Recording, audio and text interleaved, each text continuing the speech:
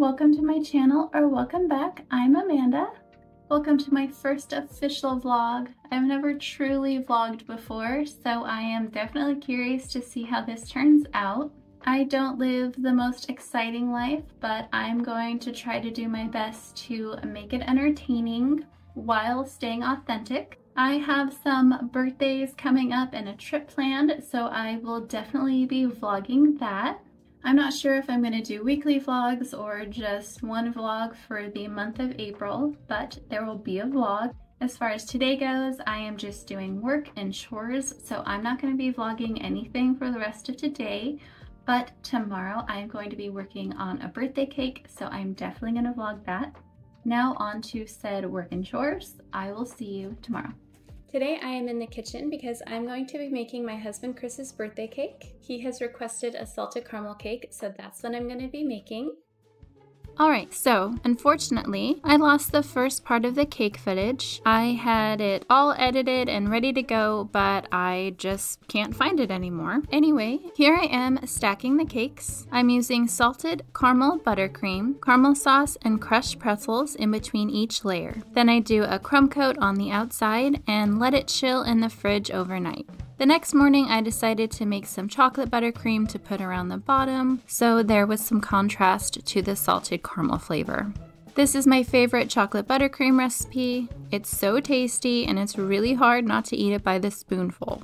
I was sort of going for not quite a rustic look, but I didn't want it to be perfect. So after I get the chocolate frosting on there, I do a caramel sauce strip. After that, I crushed up a Heath bar, and then I coated some pretzels, Ritz crackers, and vanilla wafers with some white and dark chocolate, and then I added some sprinkles.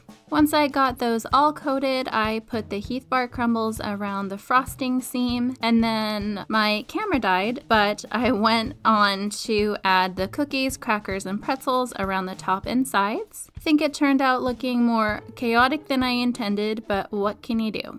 Hello, it is Tuesday. I haven't recorded anything since Saturday. I ended up finishing Chris's cake and it took way too long. The finished product turned out looking pretty cute and he really liked it, so that's great. I would make a few changes if I could go back and do it again, but I am my own worst critic and I pick apart everything. So I'm glad he liked it. I'm glad I got it done. Today I have some Etsy orders that I need to work on and I need to do some editing. And then I want to get that done because at the end of the week and into next week, we are going to be in Cannon Beach. And then my daughter turns 16 the day after we get back from Cannon Beach. So I want to try to get as much stuff prepped for that as I possibly can before we leave. Because the day that we get back, it's going to be a travel day. And then I need to make her cake and I need to decorate.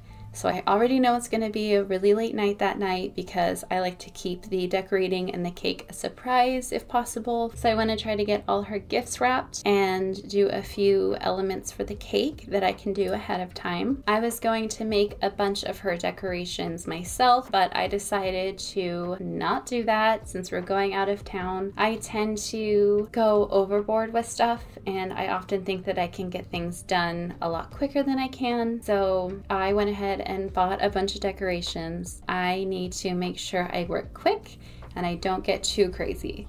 So fingers crossed that everything gets done in a timely manner so I can go to bed because I'm already looking forward to it. Okay. Here I am making the candy melt decorations for the birthday cake. I was originally going to make these out of fondant, but I ran out of time, so this was the next best thing. I'm just using red and green candy melts and then piping out a bunch of different shapes and sizes of berries onto a silk pad. Then before the candy melts begin to harden, I sprinkle them with a little bit of gold decorating sugar.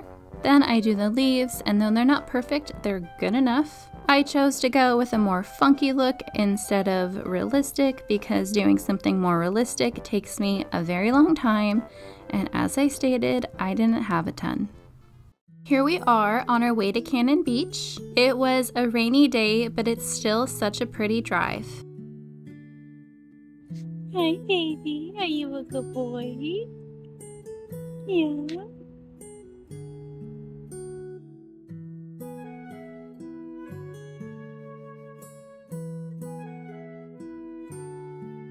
I didn't get a ton of footage from the trip, but I did manage to get a little bit. The beach is so quiet and serene in the early mornings, and I really love it. My dog Stitch loves digging in the sand, and it's the funniest thing to me. I've never had a dog that likes to dig, and this is the only thing that triggers his digging.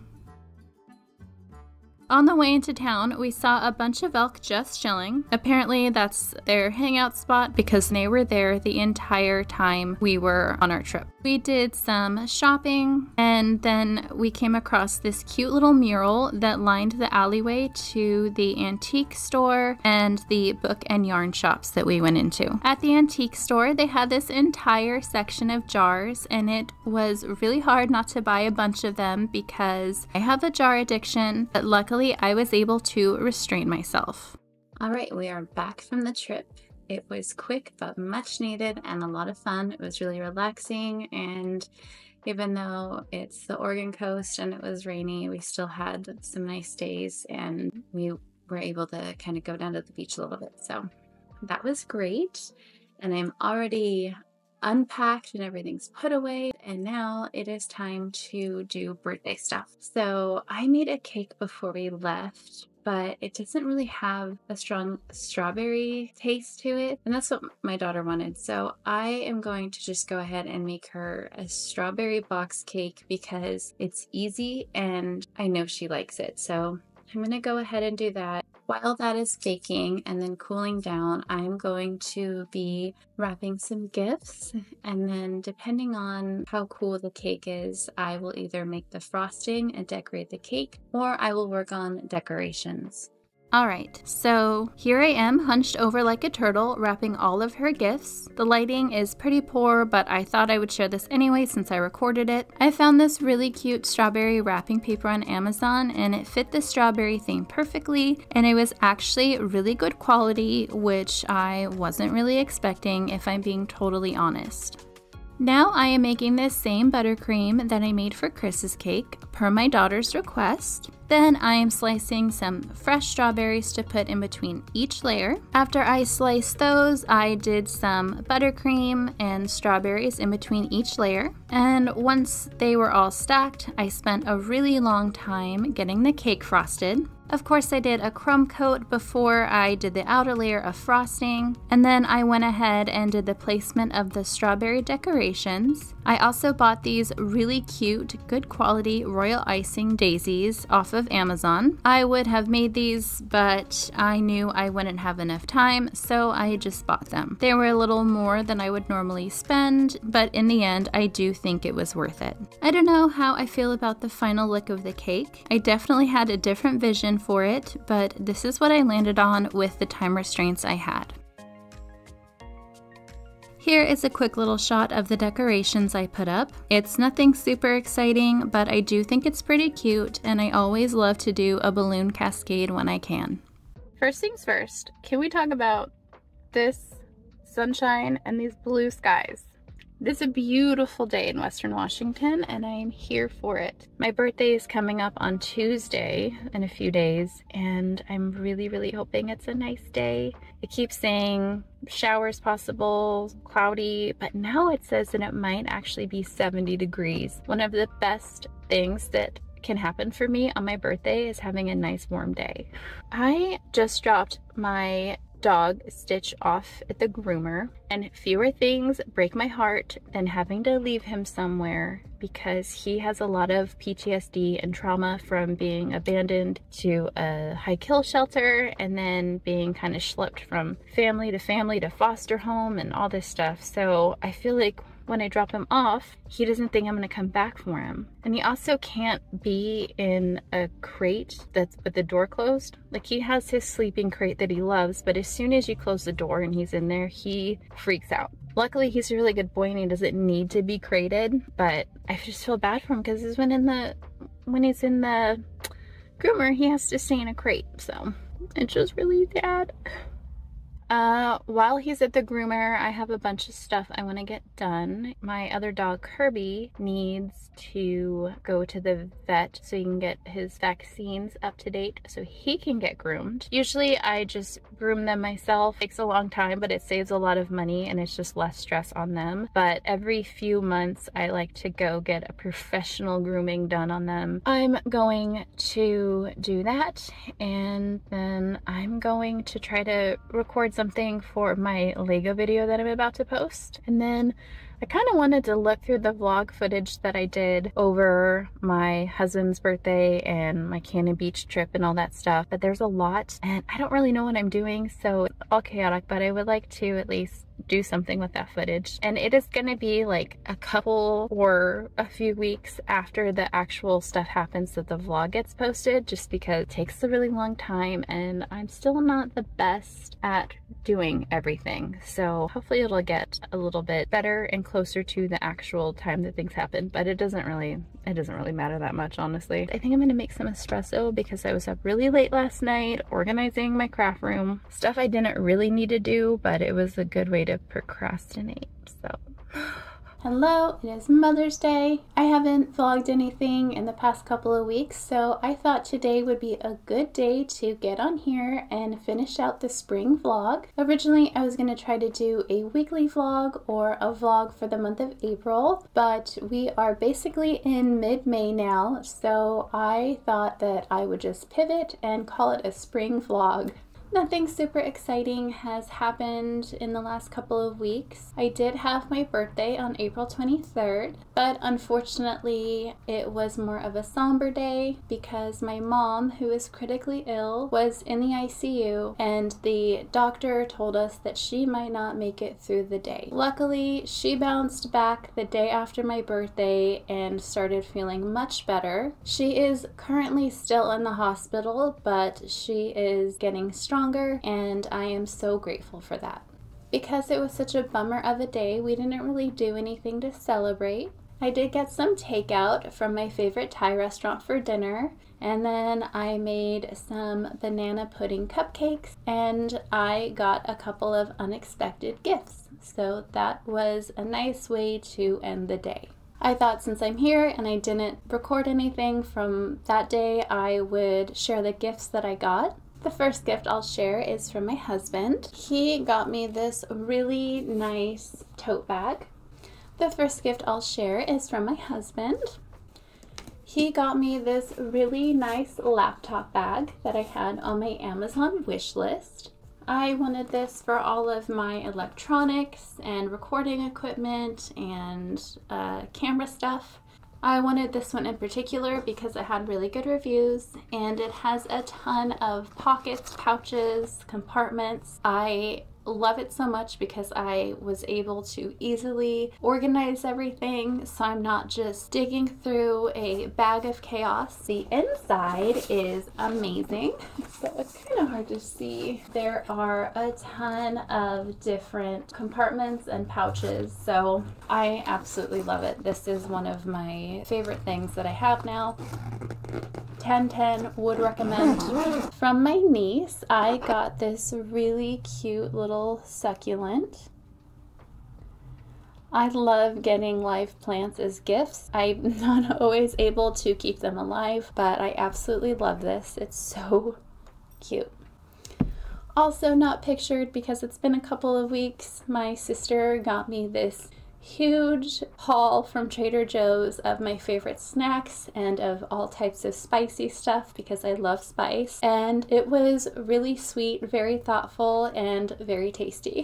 From my daughter, I got this really cute little amigurumi dinosaur that she made. I absolutely love it.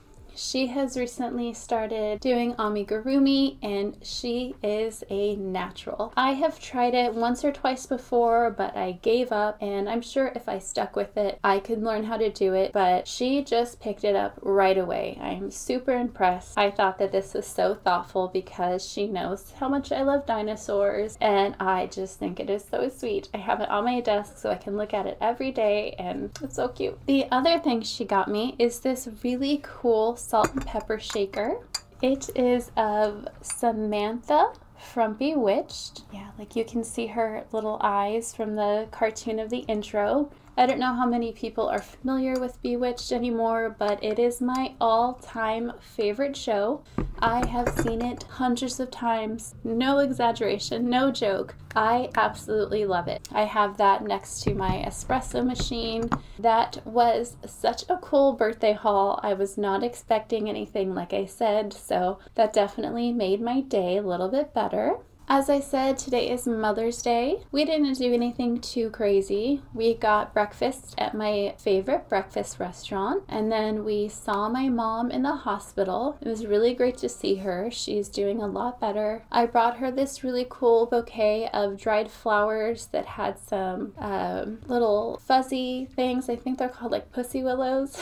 And then these really cool little feathers. So that way she doesn't have to worry about watering them. They won't die, and they are easily transportable for when she does get out of the hospital.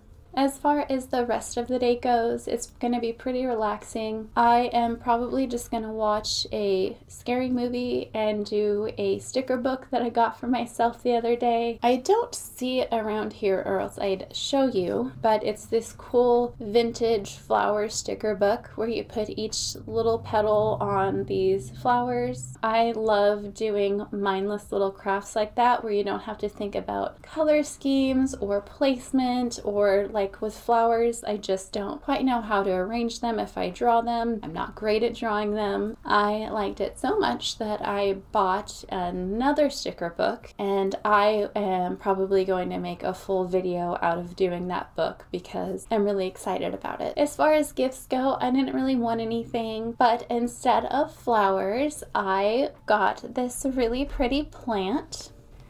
I wrote down the name of it, and I wrote down the care instructions, so it looks like it's going to be pretty easy to keep alive, so that is great. Alright, I'm going to end the vlog here. Even though this didn't quite go as I planned, I still enjoyed it, and I hope you did too. If you have any thoughts or comments or suggestions, please leave them below. If you would like to see more videos from me, please consider subscribing. Thank you so much for watching. I really appreciate it. I hope you have a lovely rest of your day, and I will see you next time.